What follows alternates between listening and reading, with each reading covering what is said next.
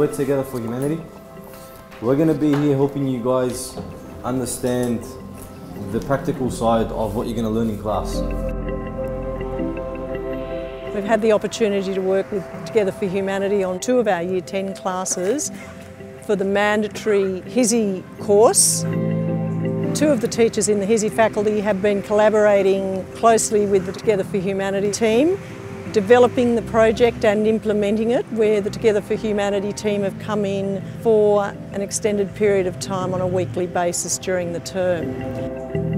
From our point of view, it's lent a lot of authenticity to our project. It enables us to provide deep learning for the students in a more real-world context than they would normally have. The way I look at identity is like this. Being Muslim has its own culture. Being Christian has its own culture. Family has its own culture. School has its own culture. Work has its own culture. With your personal identity, you take from different cultures. I can't stress how important the planning process is. In terms of schools working with community agencies, they really need to sit down and nut out what it is the community agency wants to achieve and what the school is achieving, and embed the community agency's learning outcomes into the project. But in terms of learning, I think the weekly inclusion helps sustain the learning and provides better engagement overall.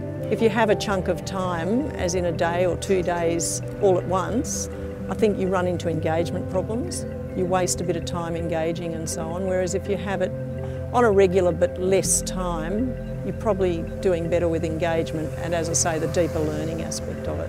It's a very valuable learning experience for them, working with people that, unlike their classroom teachers, whom they've developed a relationship with all year. Different personalities will be thrown up at them.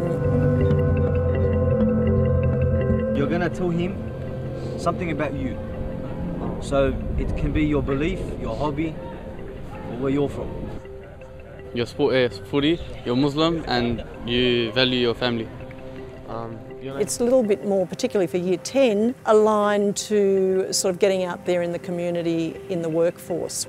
I think it's important for them to experience the different way different people do things.